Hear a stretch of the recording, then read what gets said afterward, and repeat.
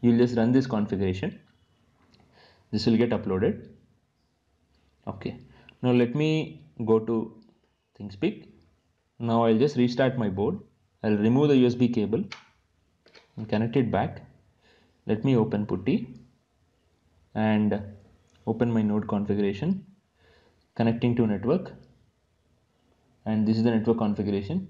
This is the IP of the node MCU, and I'm posting the data. Temperature is 26, humidity is 63, and vibration status is 0.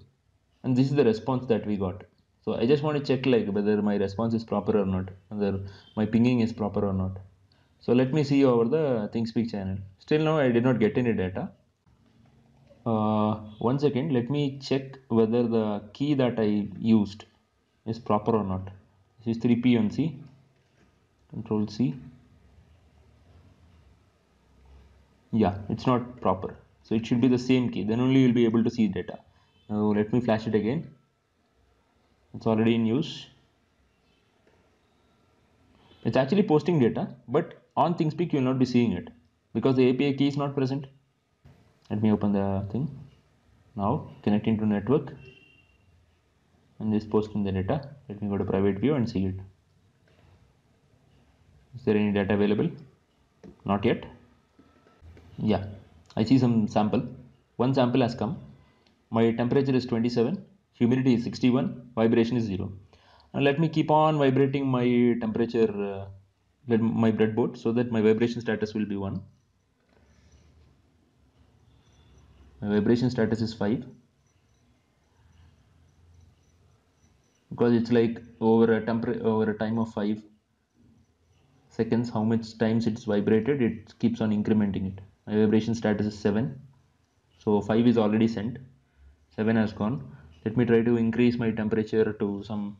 I'll put it near to my processor fan. Let me see whether it will increase or not.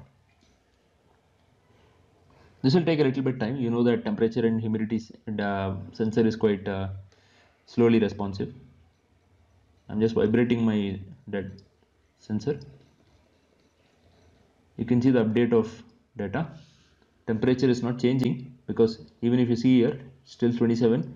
My humidity did not change. It's still 61. Let me heat it. Let me put it under process fan, or I have to put it in a refrigerator and come back. Let it happen. I just want to see one single data changing. Now the temperature has increased to 28. Let me see whether it will be updated or not. Yes, temperature updated. In the same way, humidity will also be updated. I think this explains you properly. Don't worry about the code. The code is a small thing. You just have to do the connection, send the data as per the request. This is the packet format which is already prescribed by ThinkSpeak. So I'm not doing any change in that. So this is the way we have to communicate to ThinkSpeak. There is no other way. This is a way we communicate using the HTTP protocol.